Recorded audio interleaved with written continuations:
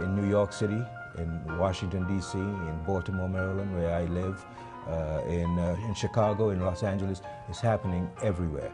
Cities are being transformed by the political power and the economic power of the elites.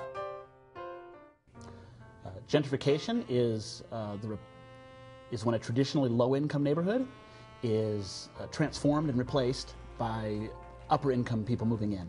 And when upper-income people move in, it inevitably rises property values and changes housing, often from rental housing into ownership for higher prices. I was born on 26th and Larmer at the Brookshire Hotel, which still exists there. And then from there we crossed the street over to 24th and Arapahoe in Lawrence. So I grew up in the housing projects there. We get appointed a city planner by the name Jennifer Moulton. She was the leading city planner in America at the time. She won all the top awards. She was a top city planner. She wrote a paper saying, 10 steps to living downtown, here's what Denver has to do. And she laid it out specifically in the mid-90s. She said, the problem with Denver is everybody with money left, and the only people left downtown are those unwanted as neighbors anywhere else. That was her quote. People unwanted as neighbors anywhere else. She said they live in a bad belt, that was her phrase, a bad belt around downtown of 5 neighborhoods. Well, what neighborhoods are those? La Alma Lincoln Park, Highlands, Lodo before it was transformed, Curtis Park, 5 Points.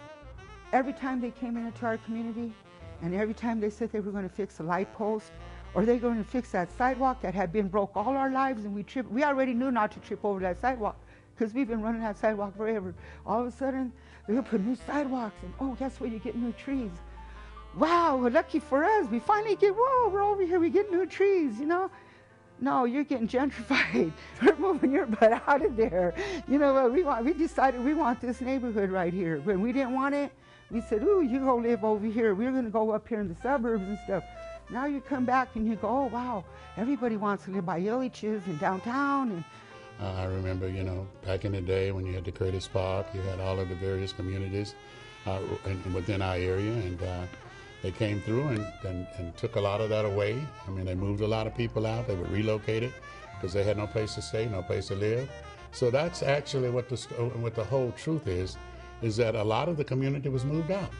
It was placed in another area. It was taken from 5 Points. And when you look at it now, there's no comparison to the days back in the day. So when you know, I come through 5 Points and I look and I think about the day when we used to have blacks everywhere.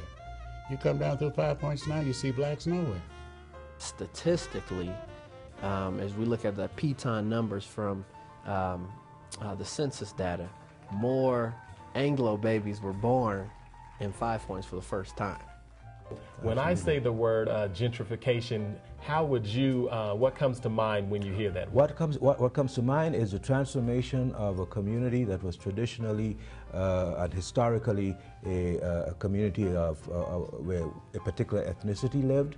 In the case of the United States, there's ethnicities of color, African American communities, Latino communities, where young people, mostly young white professionals, are coming in and buying up a lot of the property in these communities because they can afford to do that, and not maliciously forcing long-term residents of those communities out, but displacing them because they have more economic power.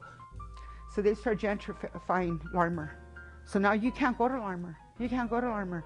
So then my people had a bar on 28th and Larmer, and it was called the Bronco, and they ran that. But all of a sudden, here comes a few people saying, you know what, them people are, they're a bunch of riffraff.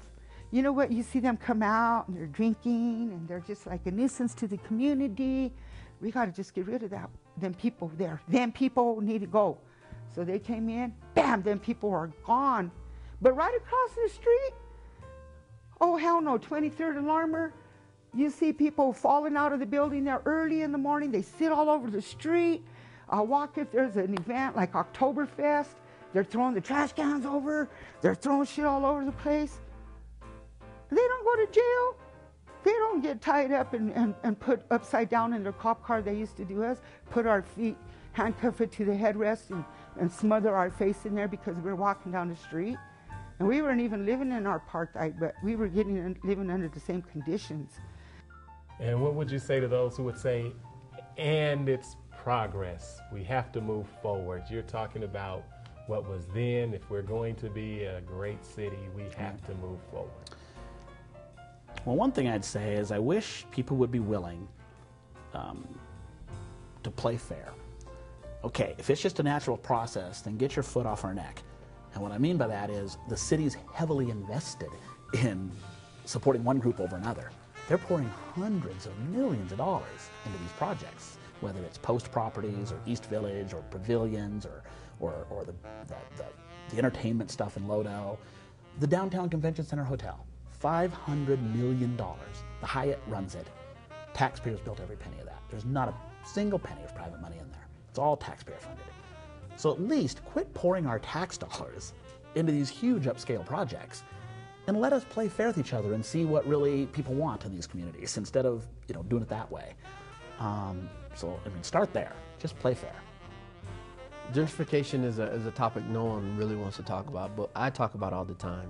I think no one wants to talk about it because it invokes race, it invokes class, it invokes, people are insulted and put off by it. I don't think people have to be at all. I mean, it's by and large an economic issue, and it plays out, in my mind, in race.